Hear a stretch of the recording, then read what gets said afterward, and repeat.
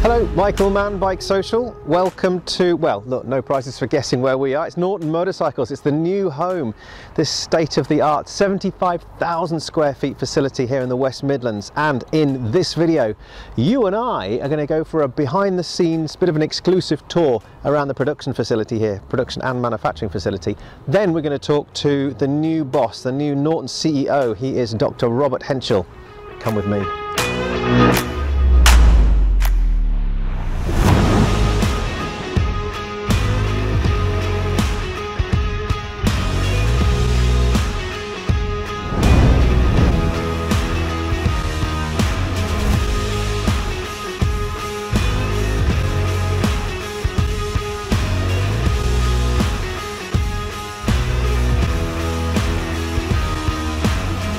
This is the reception at the new Norton Motorcycles facility here in Solihull, and we're about to start the factory tour, behind the scenes tour, which I think is going to be available for customers in the near future, but not just yet.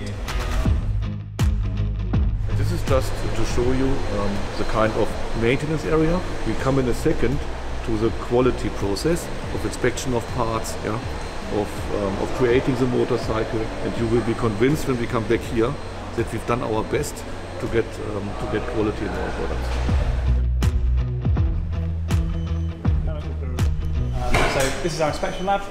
It's a state-of-the-art facility. We're just in the process of getting all of our parts through at the moment so that we can ensure product quality from start to finish. So this is as received from the supplier. From a quality perspective, we vet our supply base and then we control parts through the process, which is called NPAP. And we basically go to the point where we've got off-tool, off-process parts that we're happy with. And to ensure we've got part and therefore product quality, we've got a few bits of kit in here which are the samples in that process. So if you've got a new product or we are validating something that we're designing in-house, we can put a built entity on here, which is why the bed's so big.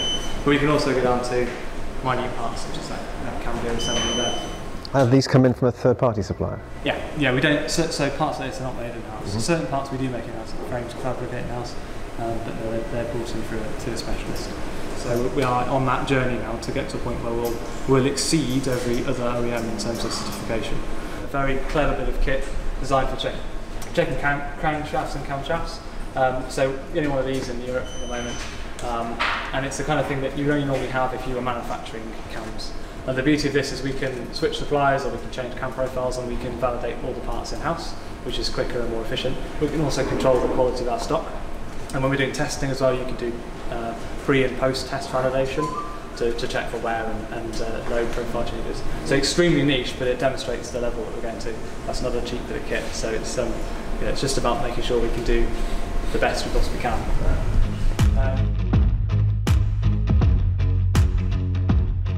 So there's obviously dimensional variance that goes into a manufacturing frame. It's quite difficult to control. So you'll be showing jigs and fixtures later which control that process. But as part of validation, Mike will scan a huge proportion of our frames to ensure accuracy and tolerance and compliance. There's been some significant investment here, hasn't there? Just in this one room alone. Yeah, and a lot of thought's gone into making sure that it's laid out properly. We've got a few more bits of kit coming as well, so we're looking at some automation help. So we've got something called a Deltron, which we use a cobot to load, so you can get some of the sort of more intricate parts that take a long time to process.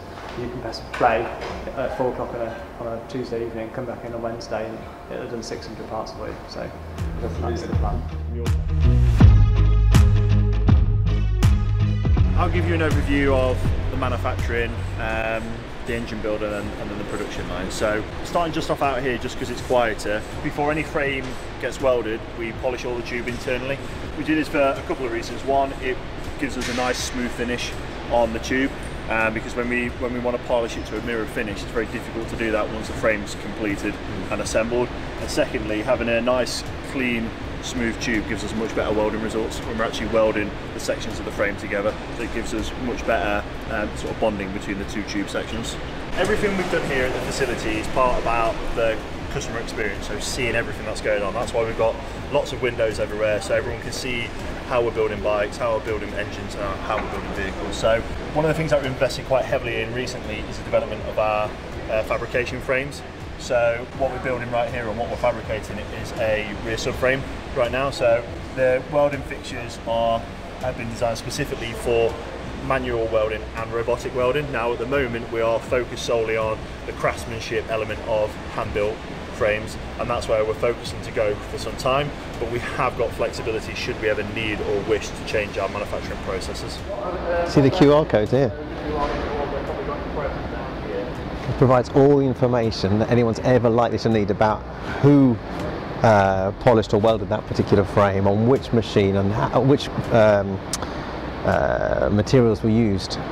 Incredible detail. So once frames are manufactured, we'll bring them over to our check and fixture station, so we can rotate the frame all the way around and give us a good view on how it's actually looking in appearance, and if there's a defect it can go back through polishing, or if there's an issue with one of the welds from a cosmetic point of view it can then be reworked and go back through the process. Now one of the other things that we have changed and we've now got internally in the next area is our own internal DT and NDT testing section. So what we can do is we can destructively test any frame, and we can do dye pen testing on every single frame that we manufacture, and this just gives us better repeatability on the process. So what we've got is we've got the corresponding cut sections that we've agreed with engineering of what we describe as A welds. So these are the most critical welds on a bike. So what we will do as part of the process is we will take sectional cuts from all of these points, and then going through the process we will effectively process the material to get it to a point that we can examine it under a microscope, and it enables us to have a look at the penetration of a weld. So we'll take sectional cuts of a frame, get it to a small section, we'll drop it into it's silicon, isn't it? Acrylic solution, and then it enables us to seal it and then examine it under a microscope to measure the penetration of any of the welds. Now that is destructive testing, so we don't do that in every single frame of course, but this enables us to, one, check on the operators to ensure that we've got consistency moving forward. We'll take samples from every one of the welders on every suite of the parts to ensure that we've got the consistency that we require.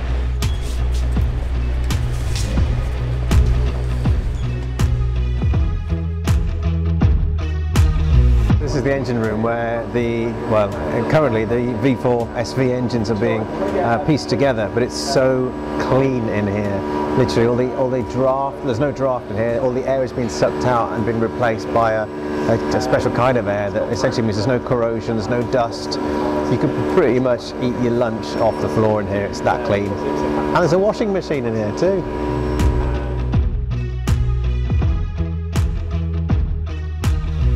Engine room done, let's move on. Everything is open and visual, so when a customer comes in they can experience every aspect of the build from welding through to engine building, inspection, and all the way through the process. And when we get to the rolling roads, there's a big open window there that you'll be able to see the bike on the rolling road. Everything is visual to show that customer journey of a bike being made from start to finish, and that's what we want to demonstrate. So an engine will come out of the engine build room on a stand, and we will lift it off the cage onto the build trolley where it sits on a plinth. And what we've got is we've got these trolleys in one of 4 stations presently. These yellow demarked sections, there's actually 7 of them in total across the production line, so we've got the flexibility or openness of 7 stations at the moment. So as our volume needs to increase we can add stations in, but at the moment we only operate on 4 plus a rolling road. At station 2 we'll get it to a point where we can pull the engine cradle out and the bike sits within the suspension of the front and rear wheels. And then we'll start to add on various components as it goes through the process. Then at the 3rd station we have we do the coolant and the brake bleeding. So we're draining the system, pressurizing it to ensure that we're getting the repeatable levels that we require. So we take measurements of all the brake fluid that's gone in it, all the coolant, the pressure of the system at the time, and it gives us a valid pass or fail result on that particular bike.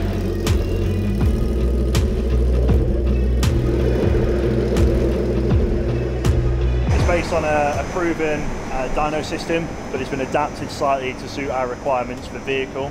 But as mentioned before, one of the things that was key for the facility is to have this visual window that shows everything that's going on the bike, including a screen on the right hand side which is an exact mirror of what the rider sees on the dyno. So we're not hiding anything, showing anything different, it is exactly what is being shown. There you are, for £250,000 you too could have your own dyno or dynamometer. Check that out. They do a front brake test, a rear brake test, and then 6th gear 75 miles an hour power test, and then it's all automated, so it will give the engineers a printout, and it's basically if it's okay or not okay, and they get 2 opportunities to be okay before they go on to the end of line inspection. So this is pretty much the end of the production line. This particular SV was a pre-production model, so it's kind of been developed specifically for testing, but either way a customer can come here and can see their bike on the dyno for, you know, before it goes to end of line inspection.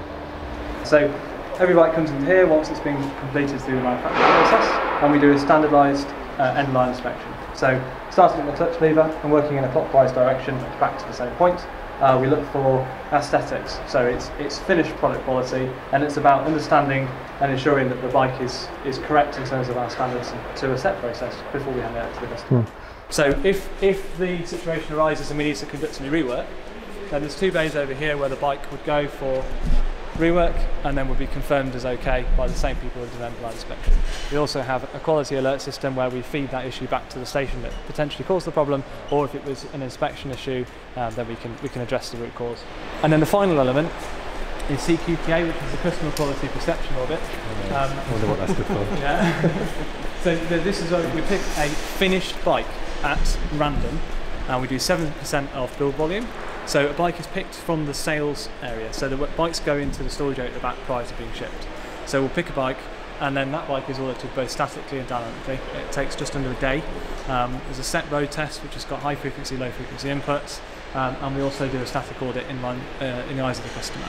And then any issues found during that audit are fed back to Robert and the management team, and there's a review to ensure that all those issues have been rectified and owners are assigned to the particular problem to ensure we can get a resolution in place.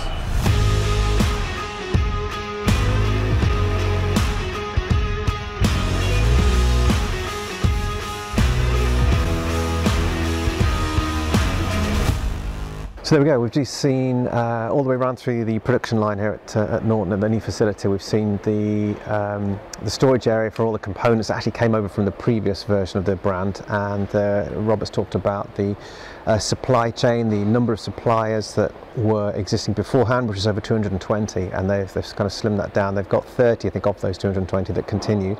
And it seems to me as though they were just talking about starting with like a brand equity deficit. So if you're starting a brand new, you're starting at neutral, starting at 0, and your intention of course is to build it up.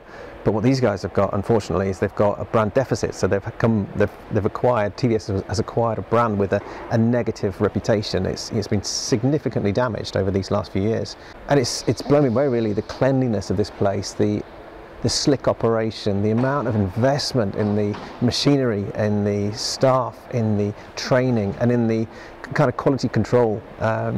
Chris, who we've just been speaking to there, who's guided us around part of this tour, he's got a hell of a job on his hands just to make sure that not only is he and his team are responsible for making sure that all of anything that comes off the production line is 100% perfect in terms of model accuracy, in terms of 0 scratches, damage. It needs to have a frame that's perfect. It needs to have an engine that's perfect, and all of those other components too. Otherwise, that brand is just going to, the deficit is going to come again. So I can kind of fully understand the amount of processes they have to go through to make sure that quality control is extreme.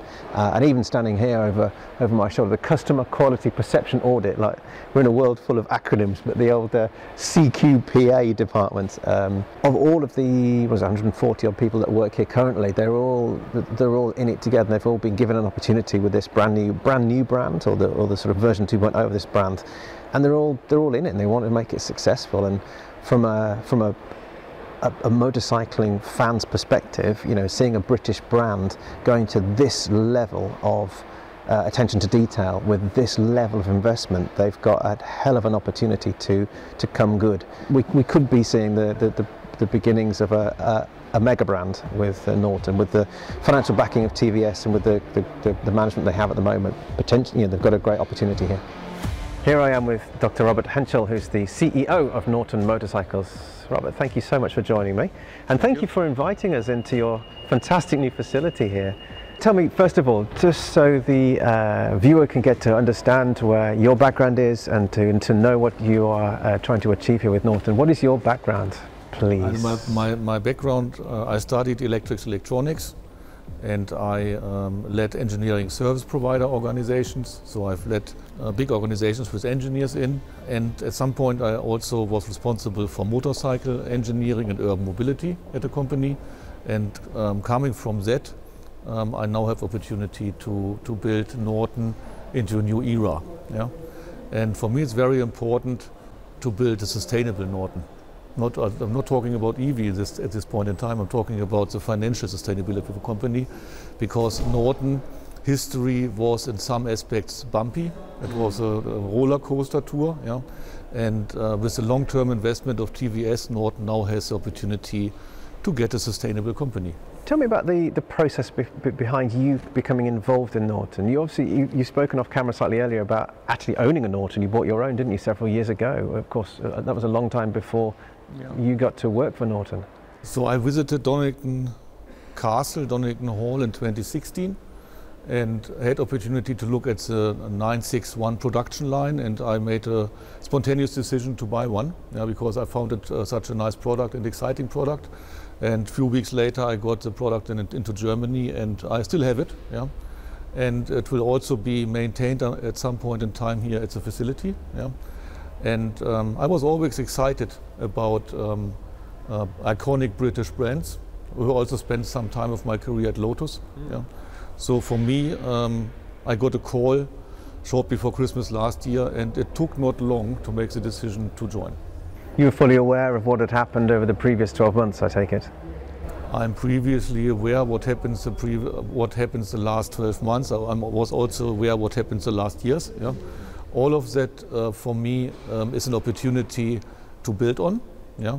And that is, for me, is always the way has to be challenging and interesting, and that is for sure given. And you're now leading a team that has, I think, trebled in size. Is that right, from the previous incarnation of the brand? And to sit here now and to see these facilities and to see the amount of employees here that are dedicated to the cause, you've obviously been able to motivate them in such a way.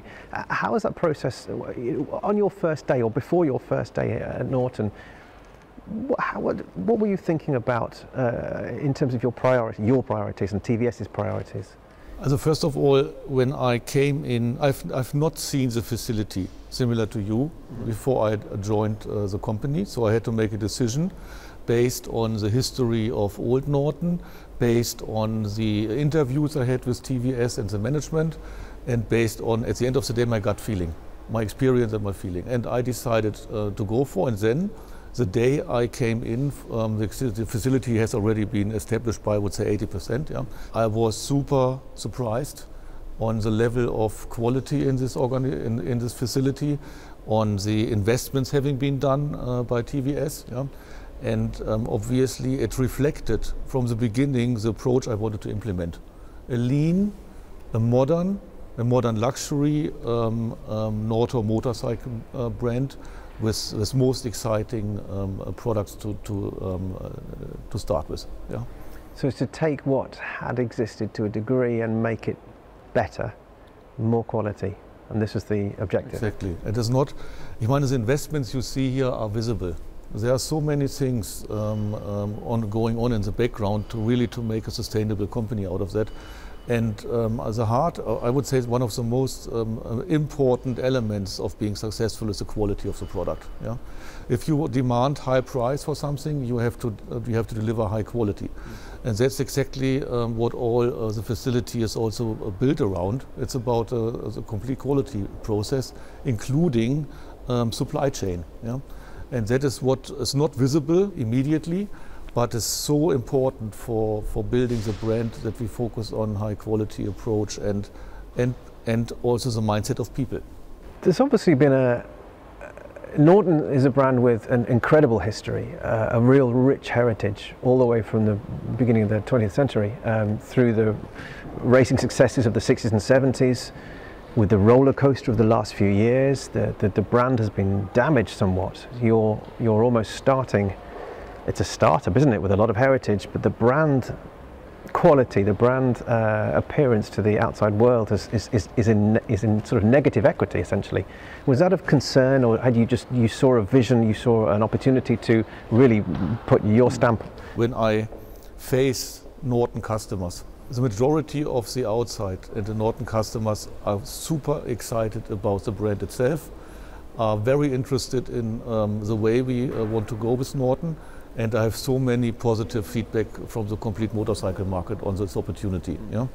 Obviously, there are some, or we have customers who have old Norton product, where we need to fix some problems, because for example, V4SS is a non-rideable product we have in the market, and we look after the customers and provide a good solution. Yeah? That is kind of legacy we have to face. That is kind of legacy where we provide solutions, or we try to provide best solutions for all of us. Yeah? And at the same point in time, obviously, we are looking forward to create exciting products. Yeah? So it's a challenging time from different perspectives, but overall, I would say the brand is already perceived in a positive light. And I suppose it's those people who have bought the SS or who have put a deposit down on the SS previously. It's those people who are advocates of the brand, aren't they? So it's in your best intentions or best ideas to make sure that they are happy first and foremost. Absolutely. So for all new products coming, we will first of all look after our deposit holders and also the owners of a V4SS who are not or should not ride the bike. Yeah? That is clearly our focus. And we have at the moment the situation that old Norton is still under liquidation, so we don't know the outcome of that process. We have no influence on that process, and I just want to make clear, it's not an excuse or something, but we do not have any liability to provide a solution, but it would be wrong not to do so because of the brand perception. Of course. Yeah. So you have only been in your role, what, 5 months, 5.5 months? It must have been quite a roller coaster for you already, a bit of a whirlwind with this facility here. Was it this finished when you joined the company? As mentioned, everything was planned. Finishing level was at 85%. And we did polishing, we did finalizing things, and we are now in the situation where the handover of the complete facility is close. The attention to detail and the cleanliness and the meticulous operation here has been, or is, sensational. It's really first class. When you open up the doors and you allow customers to see in here, you're clearly not afraid to demonstrate all of these, everything that happens here. You must be very proud already in the short time that you've been involved. As I said, a lot of the TVS team and the management team in New Norton made an incredible job, because we all know that Corona restricted us from working on site. Yeah? All that happened, the majority of time with Corona in place and home office work. But the planning, with the visibility of all the different stations we have in the facility, that was already planned. I think what we have done in the last 4 or 5 months, the focus was very much on professionalization of the organization, in processes, in delivery of the engineering issues we had with the old bikes. Establishing of polishing supply chain, getting new supplier in place, all these more invisible elements, and in parallel, obviously, finalizing the planning and execution of the facility. And also being able to already come to market to a degree with the V4 SV. So you're already demonstrating a motorcycle that will be built here in this area, and it will be a halo product, no doubt. But with the Commando and with the 650 twin-cylinder engine bikes that we, from the outside world, we're looking at or we're expecting, are they still coming to fruition? Are we going to expect a Commando run, a 650 twin coming soon? Also, we have defined a 10-year product plan, and this product plan is approved. Yes, and the business plan, the financial aspect of the product plan is under finalization. Yeah. So the product plan might change if that does not work, but in general we have a clear idea which product will come at which point in time. I can only say for the 961 we are investigating at the moment also to bring that bike back to the market, but we need to be sure that all our products are safe, that's clear, and have a quality standard which reflecting the New Norton business. Yeah? We then have obviously an element of electrification in. Yeah? It would be wrong not to look after electrification with all the changes in legislation. So it will be, and that's what I can tell at the moment on the product plan. It will be a mix of exciting products with ICE and EV.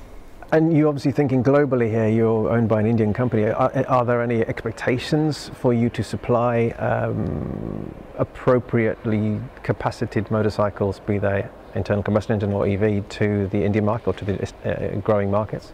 We are investigating, obviously, also to provide vehicles to the growing big capacity Asian market. Yeah?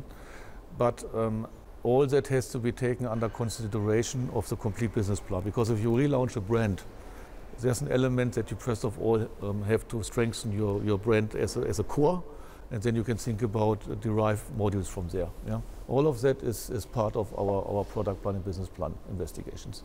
I expect your desk is covered in post-it notes with all sorts of ideas you can have for this brand. Actually, I don't. In fact, having seen the facility here, I expect it's very, very clean, your desk. But in terms of opportunities, ideas, then you must be so excited by the opportunity with the backing of TVS. They seem to operate very, very quickly with decision making and planning. Absolutely, and it was so amazing. Before I joined, I had a product in mind. Something where I thought this is something, if I get that job, I will do that, exactly that motorcycle. And but I'm not able to make a sketch because I'm an engineer. Yeah? So I asked my designer really to copy my brain, and it took him honestly 6 or 8 hours, and he came back with exactly the product I had in my mind. Yeah, and that is something where you will also see new product segments. Yeah, where we will create a lifestyle around. And the focus is also to win younger customers for Norton brand. You've talked about modern luxury and creating other opportunities. Does that include much smaller capacity machinery like commuters, for example? I would not go so far that we talk about commuters, but I would, especially EV. Yeah, probably there are different categories of EV. Yeah, probably we will not only think about superbike EV things, but it will be a bunch of interesting products, mixture of ICE and EV. And some of your background as well is in EV, isn't it, already? So you must you must have arrived with Norton with some degree of understanding and creating opportunities with EV. Yes, and EV is not boring. EV is, if you look at the automotive industry, there's meanwhile an acceptance a huge acceptance for electric vehicle. And to drive them is quite exciting because you have torque from 0 RPM. And that is something which will also be established in motorcycle industry.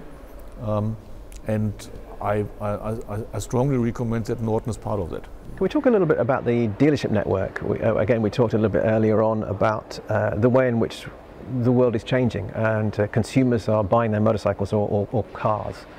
Do you feel as though in the next, maybe I'm going to make a figure up here, 2 to 5 years perhaps, that regular or traditional method of buying a motorcycle, visiting a dealership, test riding the bike, going through the process one-to-one, face-to-face, do you think that will change? Do you have any vision about Norton being involved in that change?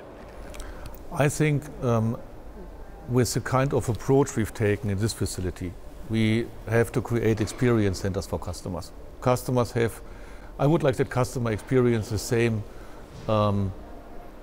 atmosphere you have in here, in all our other places we will build globally. Yeah?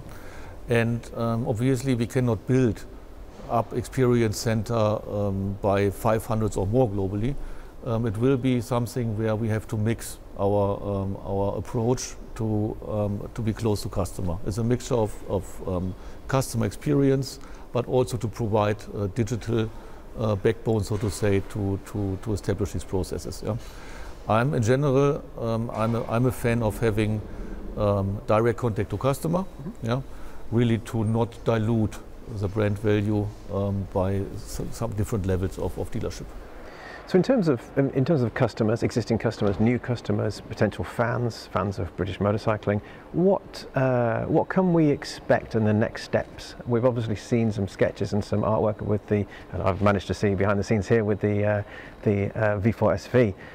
Clearly that's going to be the next production model, but what can the fans expect over the next 6 to 12 months? The next thing what I can announce is that for the Birmingham Motor Show we will show a derivative of the V4 SV. Yeah? I've not seen the design model so far, so that's this week is a kind of printed model visible for me. But that's the plan, really, to have one derivative at the Birmingham show. And to develop new vehicles, motorcycles, takes 2 to 3.5 years. That means, as a consequence, we have to look at the opportunity to offer our existing products, like 961 or V4 or SV, as we already decided. Yeah? And that is a process where we need to finalize validation first before we can make an announcement. So 961 is also in a investigation phase where we look at the quality, supply chain, and all the different elements of a motorcycle. And that is what you can expect in the next, I would say, 1 to 2 years. Robert, it would be remiss of me if I didn't talk about racing. Norton has got a rich heritage, certainly at the Isle of Man. We've seen bikes there racing even in the last few years. What are your plans going forwards for returning to the TT? A direct question.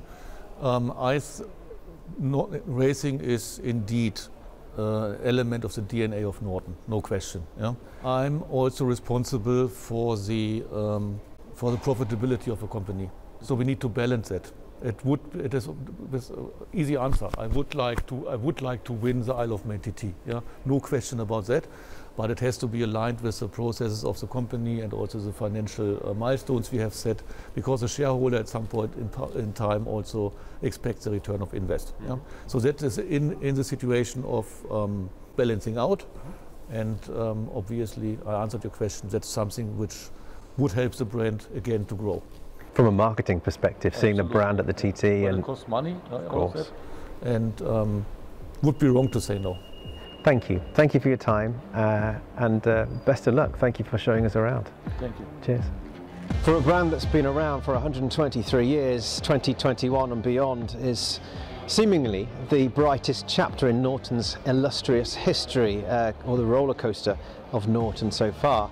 This incredible first-class facility here in Solihull has been a year in the making, and the brand looks like it's heading in the right direction and will be going strength to strength. But we shall see, won't we, over the next 10 years with the likes of the SV and the 650s and the Commandos and into EV and possibly around the world into different markets. We wish Norton the very best.